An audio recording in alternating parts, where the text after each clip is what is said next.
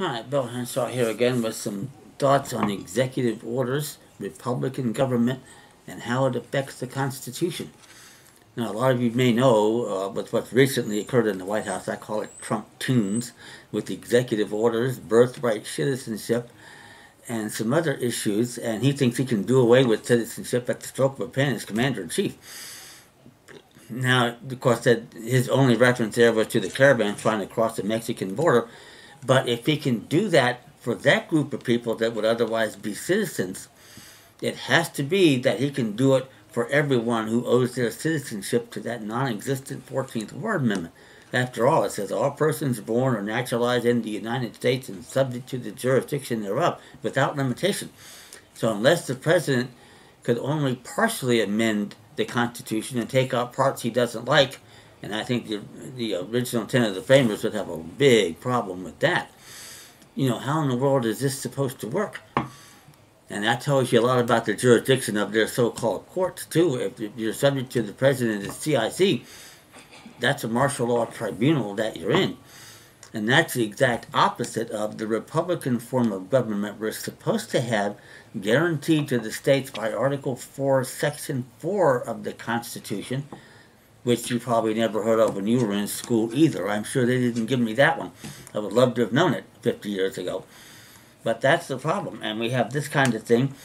And then you say, well, what we talk about here is, that we have elections, quote unquote, even if they're valid elections, and those of you following my work know that I'm firmly entrenched in the belief that there are no states, that they're all territories, and there are no elections in territories.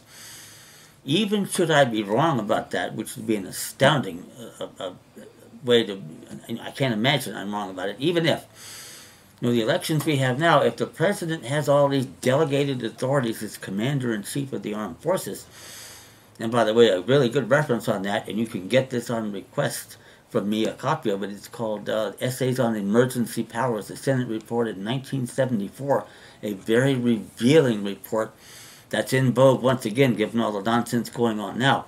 And you can request that from me and information on my constitutional defense document packets at uwinnincourt@gmail.com. And you're going to love this Senate report. It just spells it out.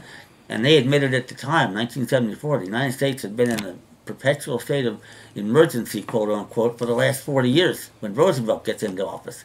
Now it's 85 years. Not only is it the same, it has gotten worse. No changes. This is what we have to fix. So if that's the case, and we have no elections, and or the members you elect to Congress don't have any power that the president can't abrogate, what the hell kind of a government is this? And I should say in passing, by the way, the Senate was never supposed to be elected by the people. They had their voice in the House of Representatives. The states are the ones represented in Congress, if we had any states remaining, which we don't. That's why they could do the 17th Amendment at the time, because there were no states anyway. It was almost moot, but they never bothered to tell anybody that. I guarantee you, no one understood that in 1913 when they passed this damn amendment. So the whole thing is just a joke, and the government we're supposed to have defined and limited powers, forget about it. I mean, the way that 904 advanced the Commerce Clause powers of Congress in the 1930s. NLRB versus Jones and Laughlin Steel, 301 U.S. 1.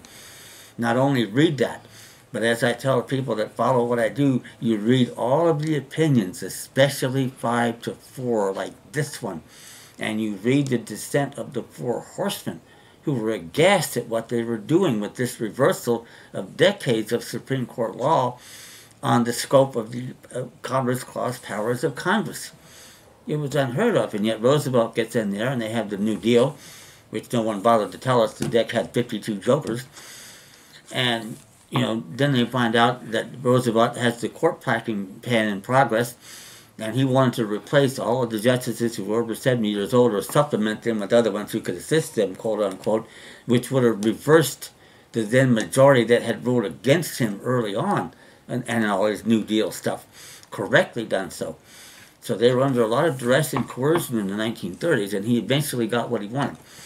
But this is where we are today, and this is why this interstate commerce crap comes in, and you find out that almost all crimes are commercial. comes under 27 Code of Federal Regulations 72.